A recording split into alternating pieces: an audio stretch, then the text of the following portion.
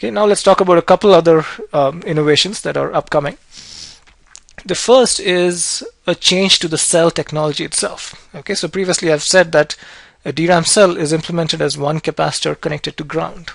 Okay, and you're storing data by either storing charge or not storing charge on this capacitor. Okay, so this is a charge-based technology. Now, the problem with these DRAM cells is that we kind of know how to scale for a couple more generations. We know how to make these capacitors smaller, but beyond that, there are no known good solutions. Okay, so we need to find a better way to implement each cell within a very small area.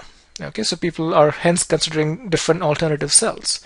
So one alternative that has been considered is called a phase change memory cell. Okay, so this is a piece of material. If you heat up the material and then cool it, depending on your rate of heating and cooling, the eventual material is either amorphous or it is crystalline. Okay, if it is amorphous, it has high resistance. If it is crystalline, then it has low resistance. Okay, and so this is an alternative way to store state within these cells. Okay, so if you have high resistance, then you're storing a 1. If you have low resistance, then you're perhaps storing a 0. Okay, and so if you want to measure what is being stored, you apply a voltage, and then you measure the current that goes through that piece of resistance. Okay, and this is supposed to have higher density because this material can be made much smaller than you can make one of these DRAM capacitors. Okay, so there are other advantages associated with this device as well. So, as I said, it can be made much smaller. It can also store multiple bits of information. Okay, so what I just described is if you're crystalline, you have low resistance. If you're amorphous, then you have high resistance. But based on your cooling rate, your material can have different levels of amorphousness as well. Okay, so you can actually implement a cell that has a resistance that's somewhere over here or somewhere over here. Okay, so instead of just partitioning this into 0 or 1, where the left-hand side is crystalline and the right-hand side is 1, you can also partition this resistance range into more states. Okay, so if your cell eventually has a resistance that falls in this range, then you're storing the information 0, 0. If you have a resistance that falls in this range, then you're storing the information 0, 1. Okay, if the resistance falls here, then that's 1, 1.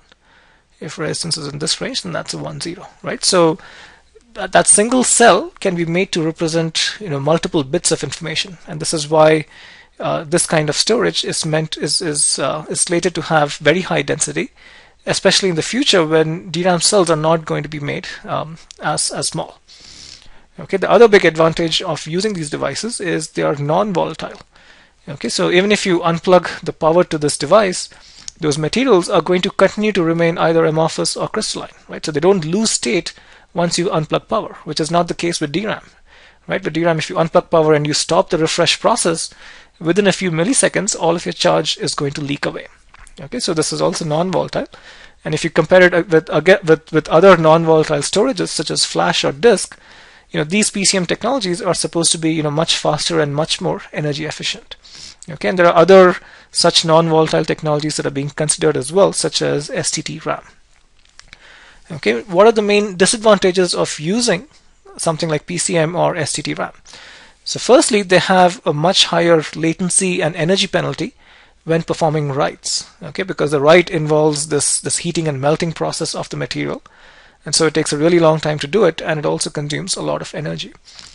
This write process is also problematic because as you heat and cool these devices, they ultimately break down. Okay, so for PCM, you can write to a device about 100 million times, and then after that, it is extremely likely that the device is going to stop working.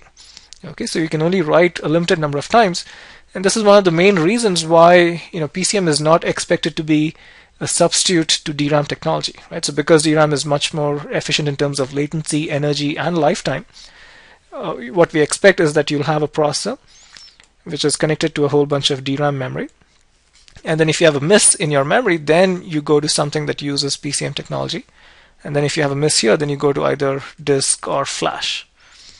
Okay, so this is how we expect our future memory hierarchies to evolve and also employ these newer cells. Okay, one last technology I wanted to touch on is that of silicon photonics, right? So you have a processor, you have a DIMM. Currently the connection is happening through these memory pins and these electrical wires on your motherboard. And we talked about how these pins are not expected to increase too much, right? And so because of that, you have this bandwidth problem. Okay, so some people have said that, instead of using these electrical pins and electrical wires, let's use silicon photonics. Okay, so you have a single silicon waveguide that goes from the processor to the memory chips. Okay, and you're carrying your data in the optical domain. Okay, so this silicon waveguide is carrying light, and depending on the amplitude of the light, you're either carrying a 1 or a 0. Okay, and this light can be made up of multiple wavelengths, and each wavelength can carry a different signal. Okay, so one of these silicon waveguides can carry about 64 different wavelengths. Okay, so you're having 64 bits of data transmission on a single waveguide.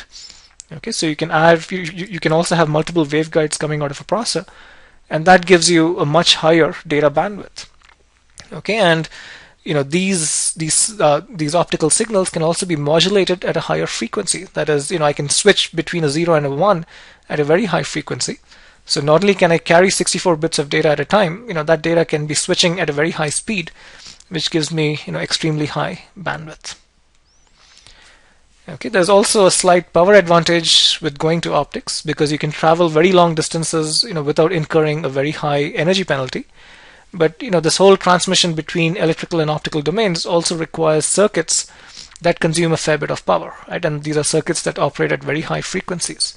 Okay, so if you really compare the power consumption of electrical versus optical, that difference is not very large. Okay, so the main reason why we will likely use optics in the near future is because of this high bandwidth advantage.